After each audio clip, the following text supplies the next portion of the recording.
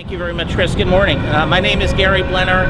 As Chris said, I teach U.S. History and American Government at Rio Americano High School, and I'm here today to stand as a candidate for the Sacramento County Board of Supervisors, District 4.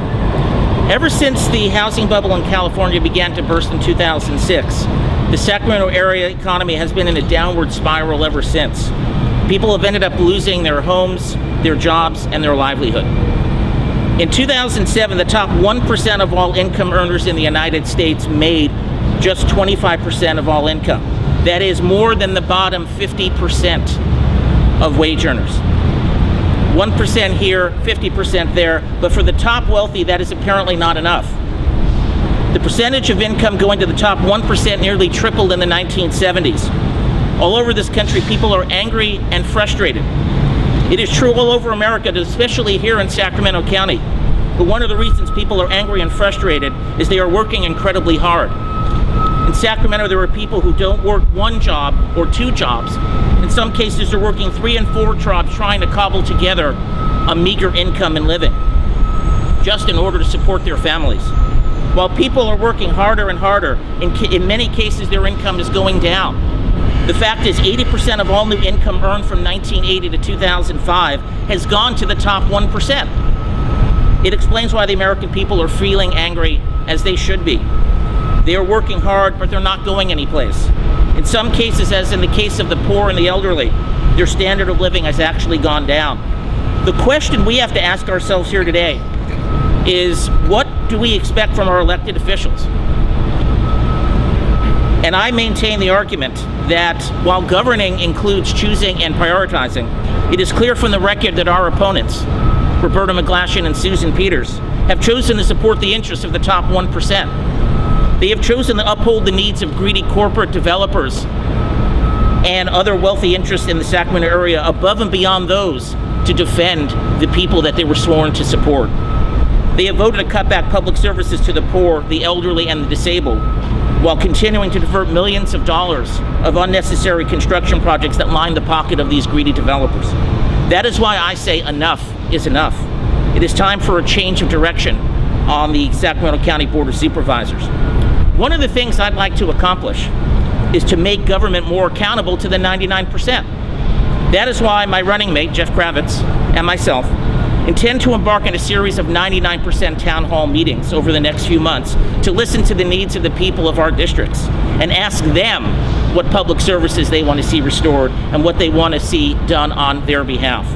I believe, for example, that the $98,000 salary that the Board of Supervisors make for themselves is way too much, and the time of amount and energy that they put forward is energy that is wasted.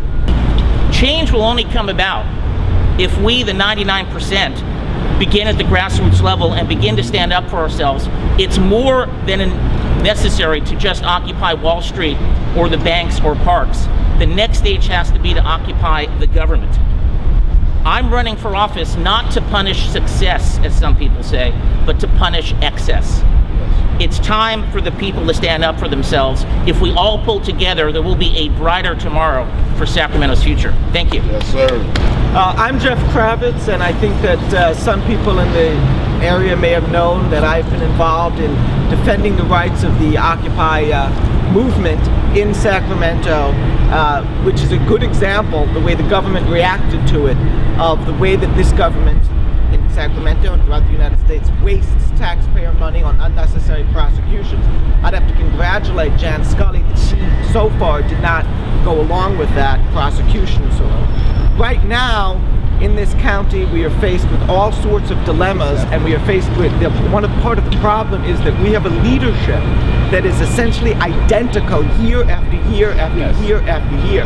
If you look back for the last few elections, many of the Board of Supervisors have been re-elected because they weren't even challenged.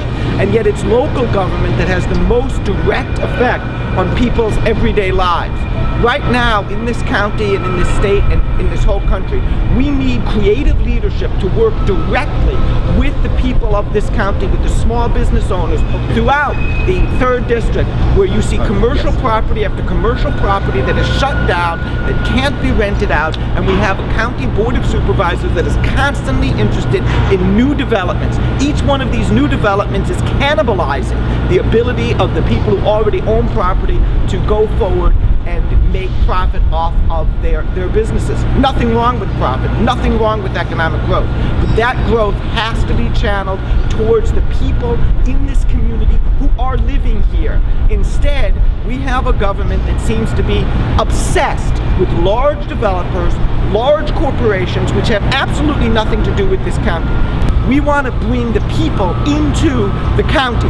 As Gary just said, one of the ideas we're proposing is that the Board of Supervisors meet at night, make the job like it is in many other counties and so forth, essentially a part-time job. The salaries would be less, but the meetings would be more open. There would be more community involvement. Just this week, the Board of Supervisors has apparently voted to spend $1 million in funds that they're going to receive, money that could go to the general fund, to make the council chambers nicer. The council chambers are usually empty. People don't even know what's going on at the votes that are happening there, and they're going to spend more money on that.